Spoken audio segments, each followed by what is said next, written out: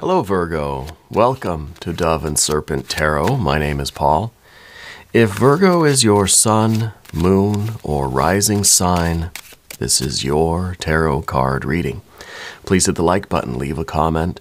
Consider subscribing to the channel, especially if this reading resonates with you. It is totally free, does not cost you anything. All right. If there's anything you would like me to pray over, or meditate upon, or send positive energy toward, please let me know. Now, this is going to be a general reading, so try to be open and receptive to whatever may come through during our time together. I'm merely the messenger, and I ask you to connect directly with each of these cards and use your own intuition to take you beyond the details that I might provide. And remember, Virgo, that the most important part of any tarot reading is you. And this is the Queen of Swords. This is a higher perspective. This is now you kind of rising above some situation to see what's really going on. I kind of get this feeling like, is this really happening? You know, we're trying to take a step back from something and look at it and be like, is this real? You know? Let's put this into some context, okay? That's very good. That is us trying to get a bird's eye view of what we're feeling in our heart. See, this is the Queen of Swords. It's water and air. We're trying to get that higher perspective on what we're feeling and trying to say, okay, I feel a certain way about this, but what does my objectivity tell me? Well, let's see. I've got a High Priestess now. Interesting. 3 of Wands. Empress. 2 of Cups, 3 of Cups. Yeah, I'd say this is probably really happening, Virgo. This is nice. This is nice. And I kind of feel like the High Priestess is saying, yes, you open your arms to this, embrace this, accept this, right? This is really happening, and you kind of deserve to take it in. Yeah. At the same time, 3 of Wands underneath, you want to protect yourself.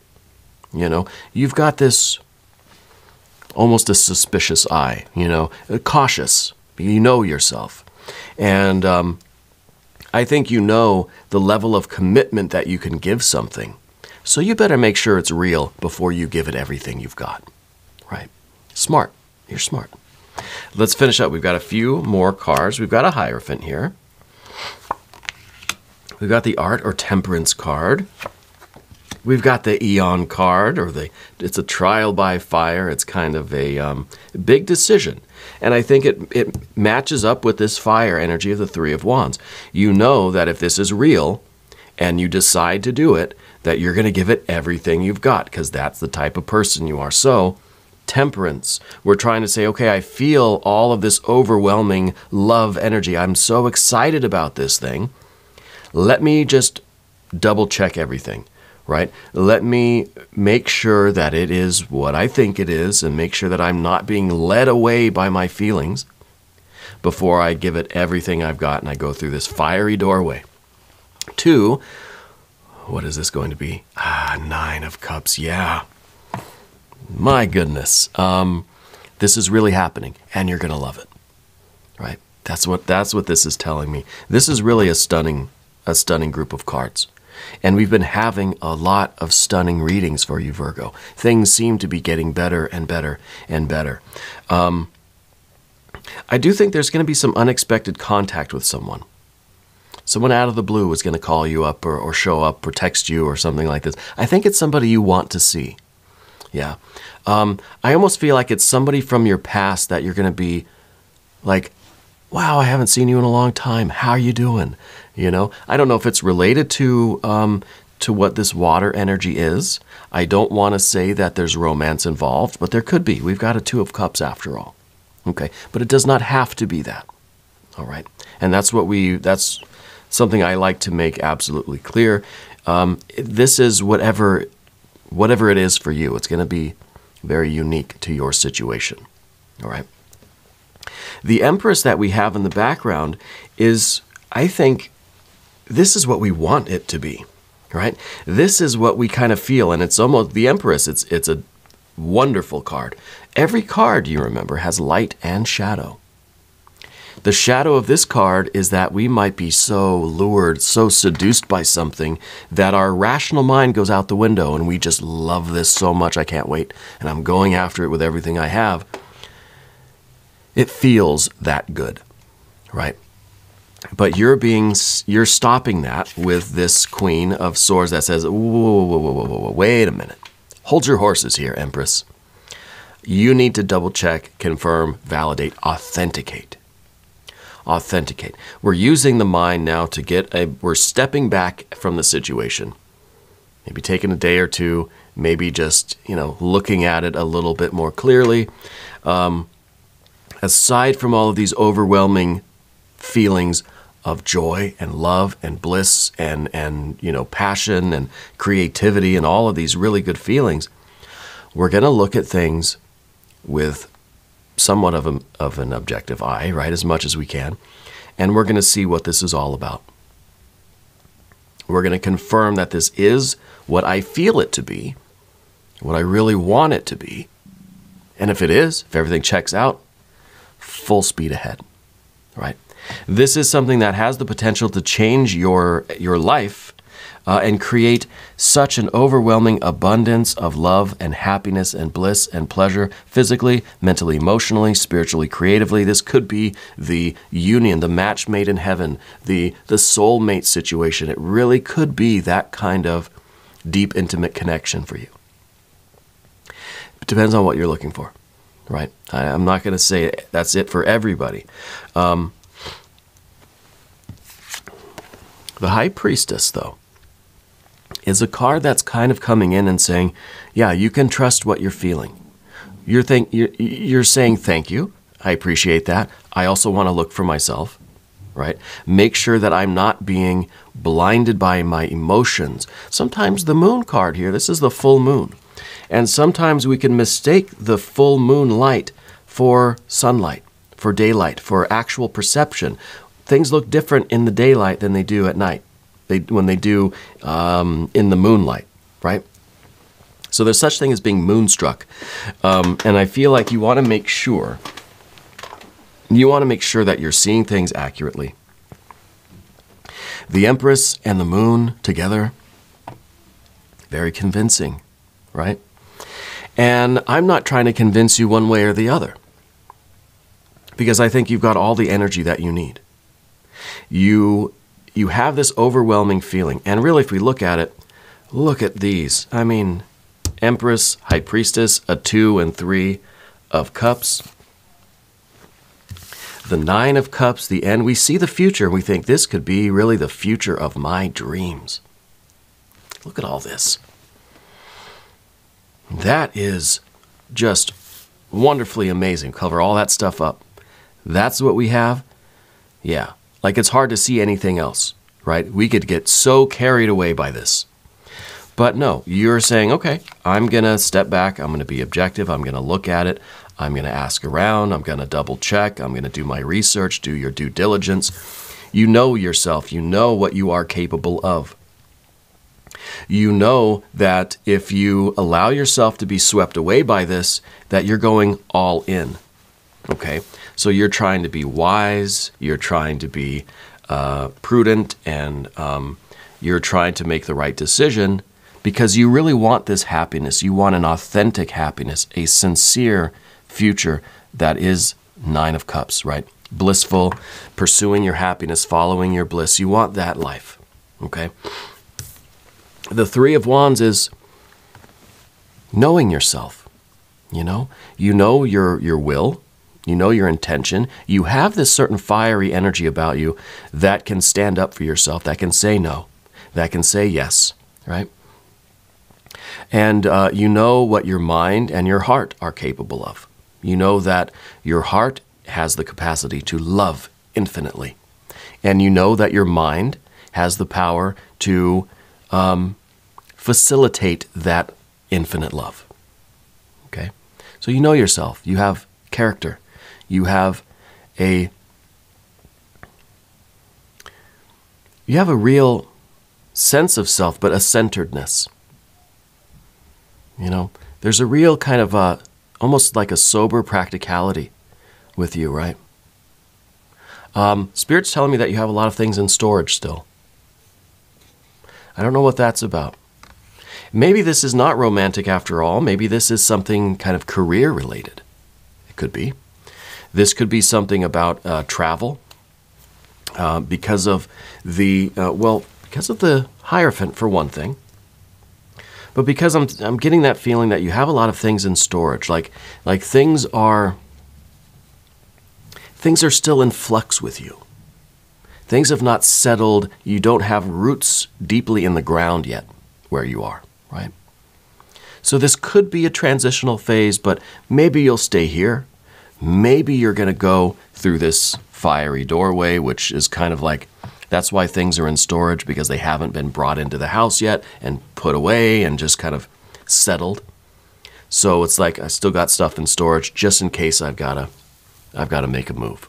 Yeah. So I feel like you are looking for something, and I think you're looking for that Nine of Cups. What is the vessel for that Nine of Cups? How are we manifesting that? So we need some earth energy. First, let's do the mystery card. Maybe this will be some earth energy. We're not going to know until the end because this is a random card from the Smith-Waite Tarot. Do one more little shuffle. We're going to set it down over here. We're going to put Kevin, a.k.a. Mr. Bates, right there on top. If you know who Kevin is and you know who Mr. Bates is, you get a cookie, all right? One of these days we'll make Dove and Serpent cookies, right? And then we'll all just, we'll start mailing cookies out to everybody. If at any point during the reading you feel like you know what that card is, I want you to put your prediction down below in the comments. Let's do it together. We can make it a group exercise. All right. I think it's always a good idea to practice our intuition. Yeah. Let's take a look around the room. A lot of major arcana. 1, 2, 3, 4, 5. All major arcana here. Right? And then we got a little fire. We got a little water. We've got a little air. We don't have any really solid earth. So I think that there is no decision yet. You have not made any moves yet. You have not committed to anything. You've not, you've not like sold your house yet. You've not yet like put in your notice at work that you're going to be leaving, right? You haven't done anything yet, okay? I think we're still in this phase of almost like awe. We're like in disbelief, like, is this real? Maybe this is the opportunity for you to go live in that country that you always wanted to live in and do the work you always wanted to do with the people you always wanted to do it with. And you're just like, could this be happening? Is this real? You know, it feels too good to be true, kind of, right? And that's your very important Virgo mind saying, wait a minute, let me take a look at everything. You're going to read through the contract first before you sign it, right? You're that kind of person. Spirit's telling me that you have a very special water bottle that you use. I feel like it's got a lot of, I don't know if it's one of those ones that you can draw on, but it seems very creative, very uniquely yours, you know? And so that to me feels right because it's something good. It's the water energy. It's something good for you. It's very practical, right? You carry water with you. I mean, that's smart. But yet it's very creative. It's very, I don't know if silly is not the right word, but it's just very whimsical, very playful, right? And I think you have these two sides to you. Very practical, very, very smart, very objective, very analytical, very thoughtful, right? But then also very inspired, very loving, very passionate, very creative. Heart and mind in this one. Remember, it's water and air. So what you're trying to do here in this situation essentially is you're taking what you want to do, this impulse that you feel. This feels like, yes, I want to do it. Let's analyze it. Let's split it up. Let's see what my heart is feeling. Well, we know what the heart's feeling. The heart wants it. What is the mind doing? Is the mind on board? But then we got to say, what is the body feeling? We don't got a lot of body here, right? The earth energy is kind of missing. But there is earth energy here in the Hierophant, and we'll get to that. The Two of Cups at the top, I feel like this is you really knowing what you want. And that's why this is a little bit, I almost feel like there's some sort of suspicion here. Because it's just like, you know exactly what you want. And for some reason, this feels like it's exactly what you want. Now, how could that be?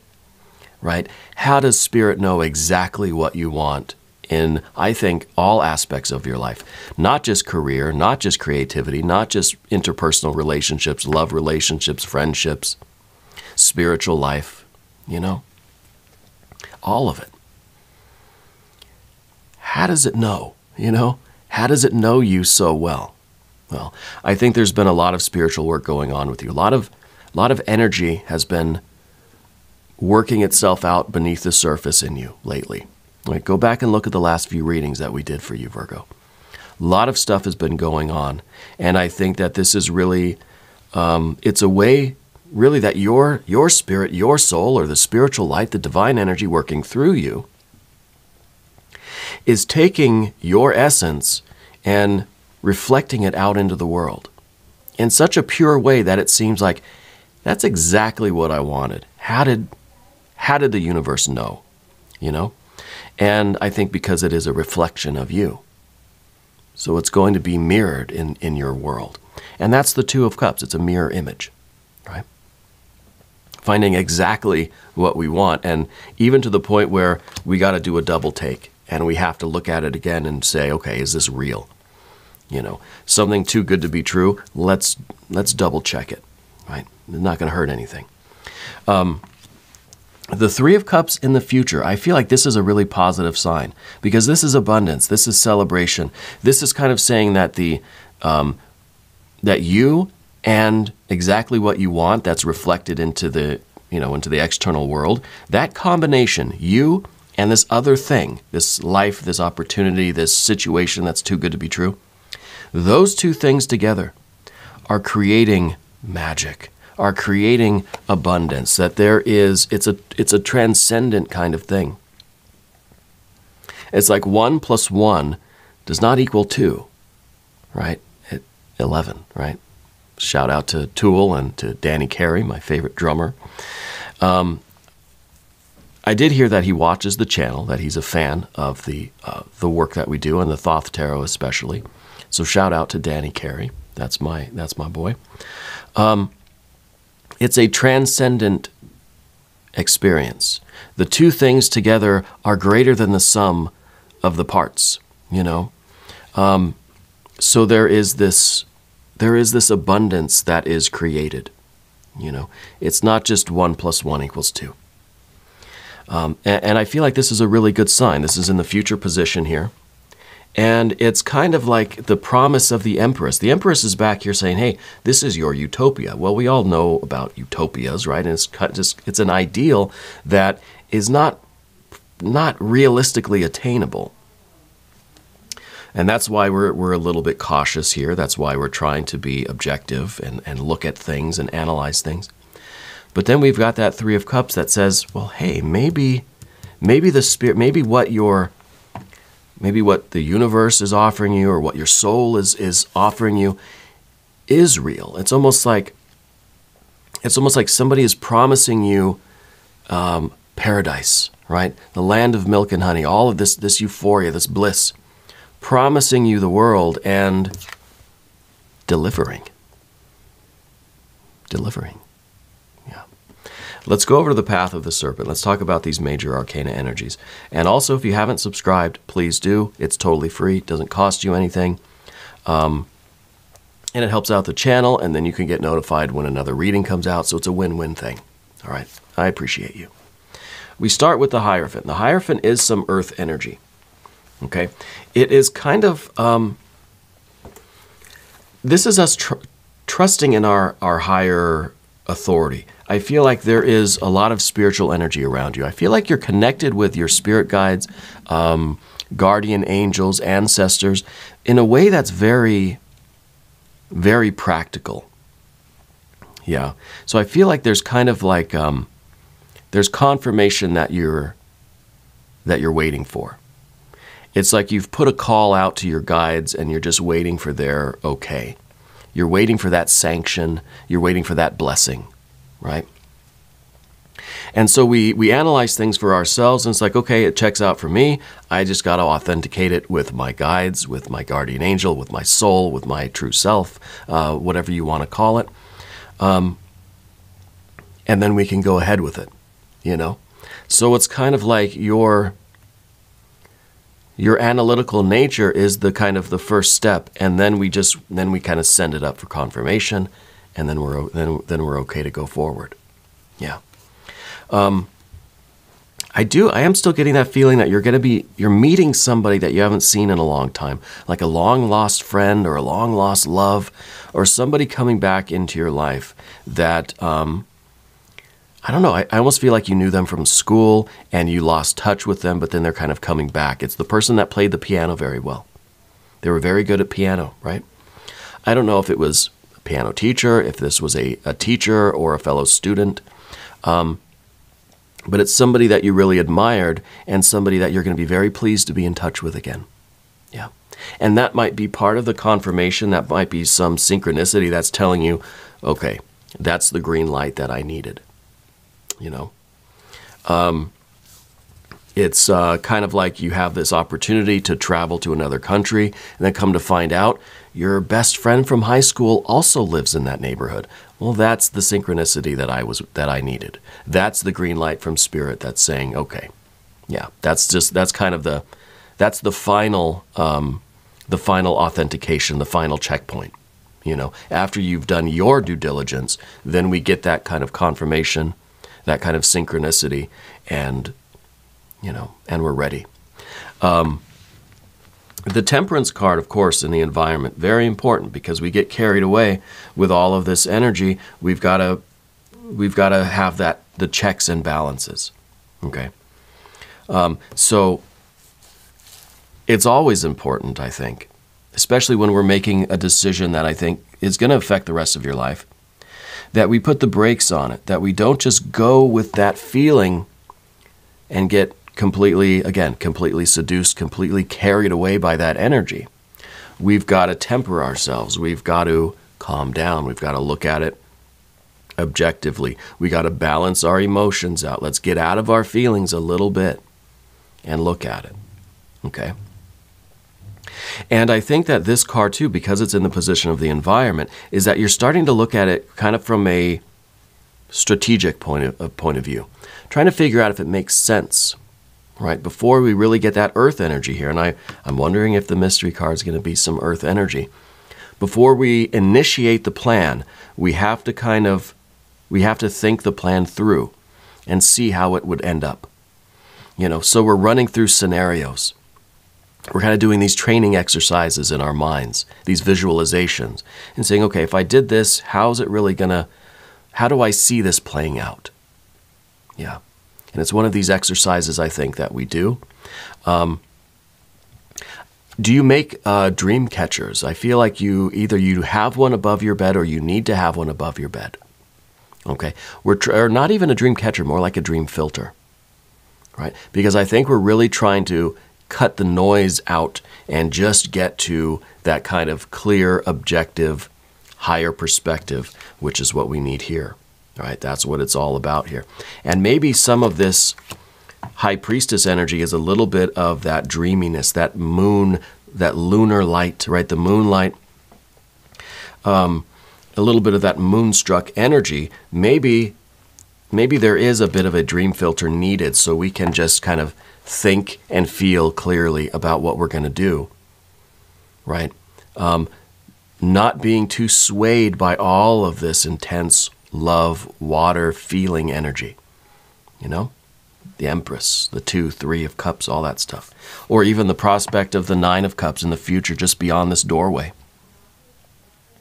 Because this is a decision that is going to affect the rest of your life. It's almost like we are proceeding to a new land, a new era, a new destination, a new dimension. Almost a new timeline here. Big shift. Big shift. Okay? Has the potential. What we see on the other side is this absolute excitement and fulfillment, this wonderful 9 of Cups. This is the fulfillment of what we want. You know? If we think that, okay, how does the universe know exactly what I want, and now here's an opportunity to get exactly what I want? That seems pretty impossible. Well, the Nine of Cups also has a secret to reassure us because it's a Nine of Cups. It's not a 10 of Cups. It isn't exactly what you want down to the color of the wallpaper and the names of everybody's like pets or something. But it's pretty close, right? It's pretty close where it's just like, what are the odds that this is going to be so perfect? The Nine of Cups leaves us a little bit of room to strive. A little bit of room. Maybe you don't want something that's just already perfect. Maybe you don't want the car or the house or the life that is just kind of ready-made. Here you go, perfect, it's all yours. Maybe you want to do a little bit of work yourself, right? And Virgo, I think you do. I think you like taking something that is a little bit less than perfect and then adding your flavor to it, like your water bottle, you know? Pretty perfect on its own, but you want to participate in that. You want to have your input. You don't want something to be already finished. You want to put those little flourishes on there. You want to put the finishing touches. So we have a Nine of Cups. It's just about perfect. Anybody else would probably think, that's perfect. But you see it as an opportunity to do a little bit of creative work yourself and build something up now where it is an ongoing expression of what you want. Because it's not like we have this static picture of what we desire and then, boom, it manifests in that static way. It's a process, you know? Every day, every moment, every second, we're a little bit different. Every second, your heart changes just a little bit, right? Our blood is constantly pumping through our bodies, you know, doing whatever it does. So we're never exactly the same. So to think of something as being a perfect picture of what I want, yeah, it might seem that way now, but everything is going to be in flux. Everything is always changing just a little bit, sometimes more, sometimes less. But that gives us the opportunity to always be creating, always be doing, always be feeling more and more. Our desires change just a little bit. That gives us something else to go after. Something else to work toward, to strive toward, to create, right? If you're a creator, if you're an artist of life generally, then that's what you do. You don't want to stop doing what you do, then you would stop being, right? So, you know, we want to continue the process, I think is what I'm saying here. If you're a creator, then that's what you do. That's what your best life is. That's what living is for you, is creating. In whatever way you do. Now, you don't have to be a painter or a sculptor or a musician. We are all creators. Let's look at the mystery card, though. I'm very interested now if we're going to get some earth energy. Maybe we'll get an ace, right, of cups to kind of to add in, to say, hey, we're putting our own little special touches on what this future is. It's not a cookie cutter thing. It's not a prefabricated life.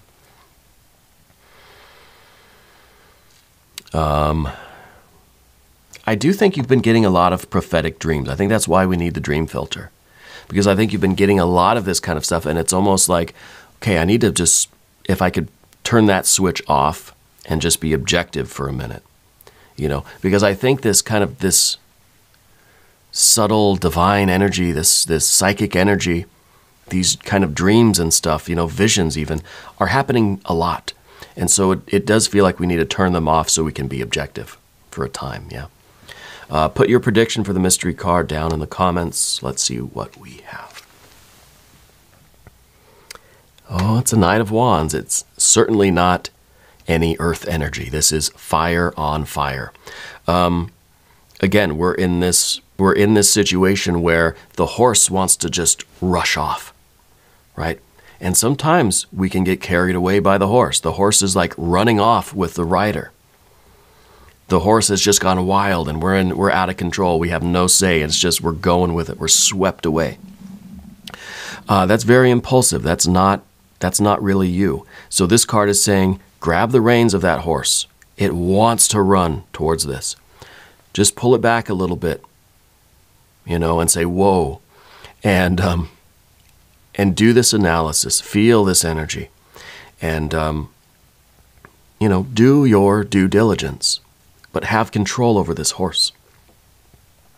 Now, I think that when we do that, when we are certain that we are in control too, that we're working together, the horse and the rider should be one, right? You're not using the mind to then tell the horse, like, okay, we're not going in that direction. Well, the horse really wants to go that way, right? We're just trying to see if there's a way that we can both be on the same page, and then we'll ride that way together.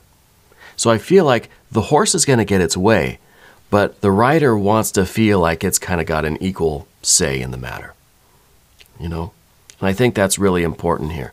And I think that's what we've got with this mystery card, the Knight of Wands.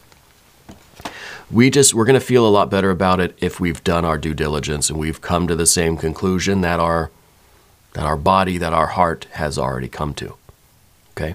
But I think, yes, this is really happening. But you've still got to do this work yourself to see it and then go in that direction. It's really, really great. We're going to do an extended reading as well. If you want to stick around, there's a link up and there's a link down. New readings for Virgo every Tuesday and Saturday, 6 a.m. Chicago time, but I am here every day. You can come back and see me again tomorrow. Let me know how you're doing. Leave a comment for me. Let me know where in the world you're watching from. All right? And if you haven't subscribed yet, please do. It is free. It does not cost anything.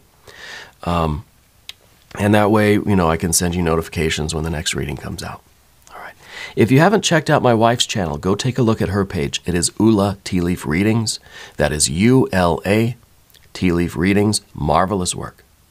Truly wonderful work she's doing over there. All right. Virgo, I want you to know that you are the most important part of Dove and Serpent Tarot. I thank you, and I love you, and we're all in this together.